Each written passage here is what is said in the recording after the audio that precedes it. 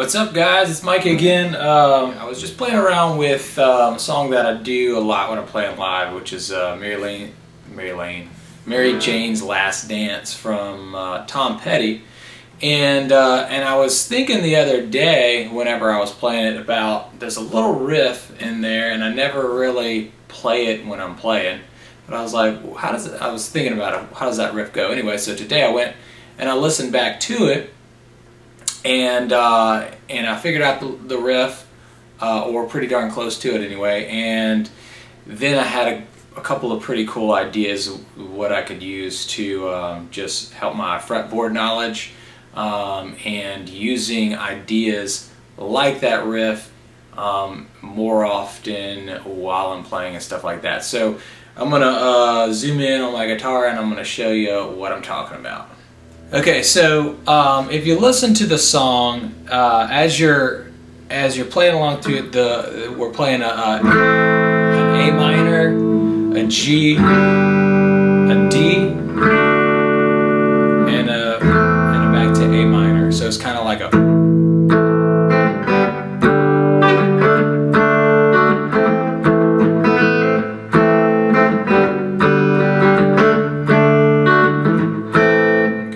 So the little riff comes in at, or lick, however we want to call it, comes in over the D chord, and when it's going back to the A minor, and it sounds like this. And if you listen to the song, it's kind of like I want to say after the first chorus into the next verse, on a couple little. I hear it a couple times during the song,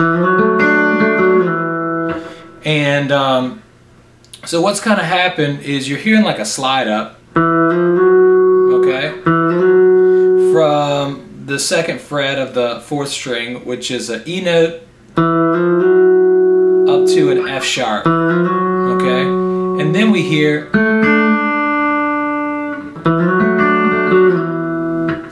at least that's what I've kind of pulled out of it so far. If I listen to it again, that might change, but regardless of it, whether that's exactly right or not, it sounds pretty close, and it's a pretty cool little riff that we can do, say, over a D chord. Okay, because if we're looking at this, we've got parts of our D chord. Basically, we have a third of the D chord, we have a fifth of the, so third, fifth, root, third, and we're sliding into the third. So third, 5, 1, and then we slide back to this note here, which is an E, which is kind of coming back to our A minor note, or a fifth of our A minor anyway. So anyways, don't worry about that. Here we go. So that's the riff.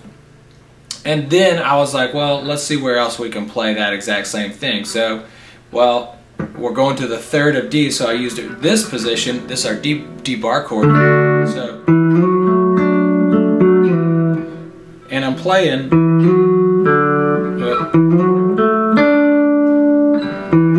So slide up. That's our 7th up to our 9th fret on our 5th string, and then the next 2 strings.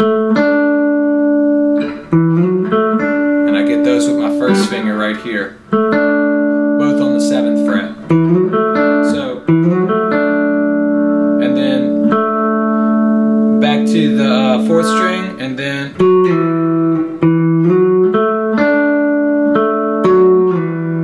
okay, so we did it here, and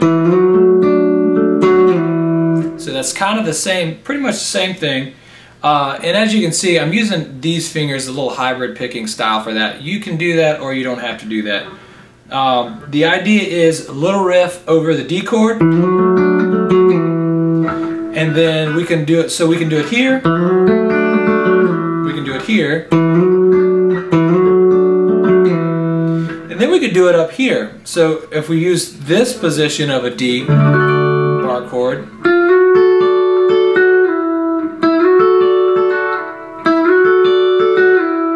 okay, now that's a little high. So we could practice going from, then we could do this one. And we're going to do this one.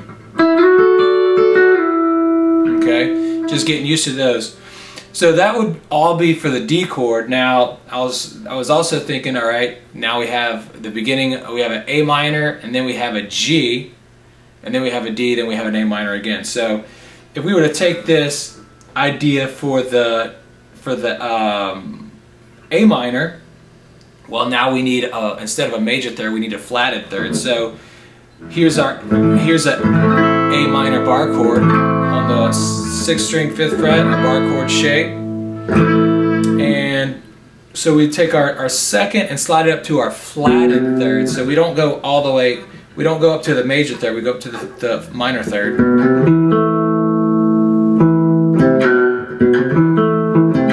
Okay. Now that little slide back was going back to the A minor when we were using it in context of the D. Okay, so for this one we're just going to slide up and we're going to keep it on A minor because our next one's going to be a G. So this is our A minor riff. Then we take it back to a G riff. So here's our G bar chord.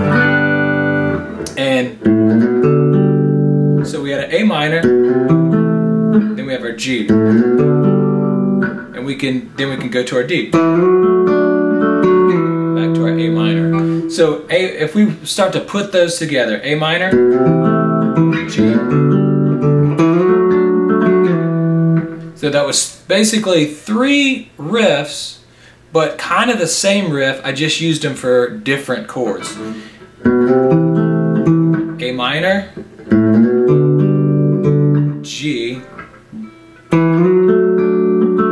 D, and then slide it back. And again, just look real close, look at where my fingers are. 6th string, 7th fret. This is for the A minor.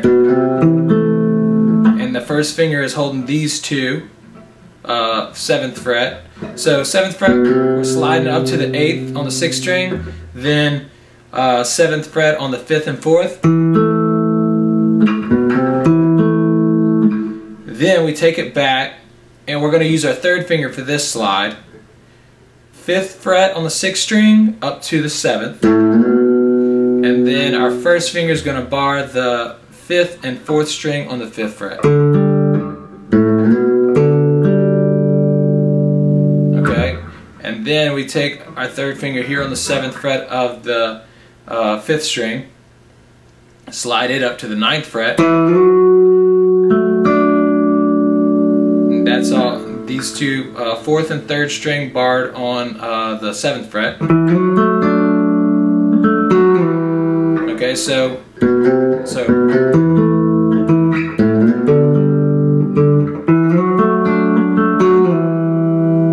that's kind of a cool little lick you could use over, say, Last Dance with Mary Jane, or any songs that use these chords that are, you know, just kind of, you got to fit them into the rhythm, obviously. And you can also move that. So A minor would be here. Here's our A note. The second, the flat 3rd on the 3rd string of the 5th. I'm sorry, flat 3rd on the 3rd fret of the 5th string. So, and you notice these notes are in our A minor chord. Then take it back to how we did it for G, which was still on the A string. We used the A to the B, and then the next two open. You do all that with the 1st finger. So A minor, then the G. That's the G, and then the D was the one we did at the beginning.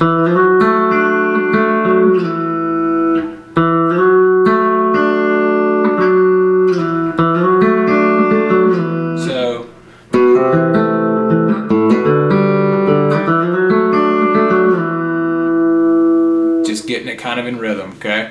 And then, of course, we could do that all up here on the higher strings, but just so we did that. That was the D.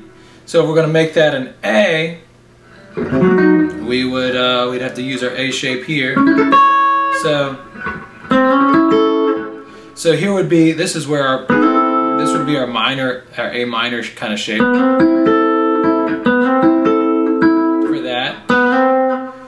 it'd be the 10th fret of the 4th string with our middle finger, the 9th fret of the 3rd string with our first finger, the 10th fret of the 2nd string with our ring finger. And we slide this up, hitting that 4th string. That would be our A. Then we need to do a G, which is going to be a major shape. This was our minor. So the G major would be more like this, which kind of reminds us of what we did back here with the G, with the D. Okay? So the G. So A minor, G, and then D.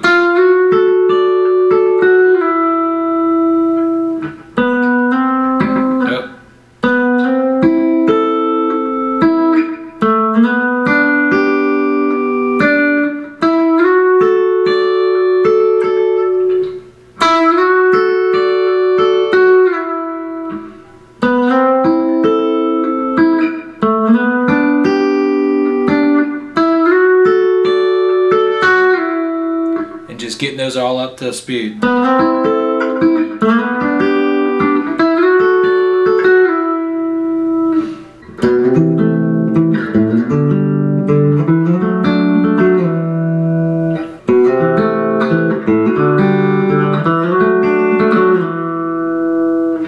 So that's a little something I just kind of stumbled across while I was practicing a little bit today, and I thought it was pretty cool. I thought I'd share it, and I'm gonna actually get on. I'm going to practice it a little bit more. I'm going to set my loop pedal and just run that little rhythm over and over again, and then I'm going to practice the little riffs on top of it, move it from one chord to the next at a set tempo, and maybe even speed it up a little bit to see what else happens. So that's a little peek into one of my little practice sessions here at my house. So hope you liked it, and I'll see you soon on another video.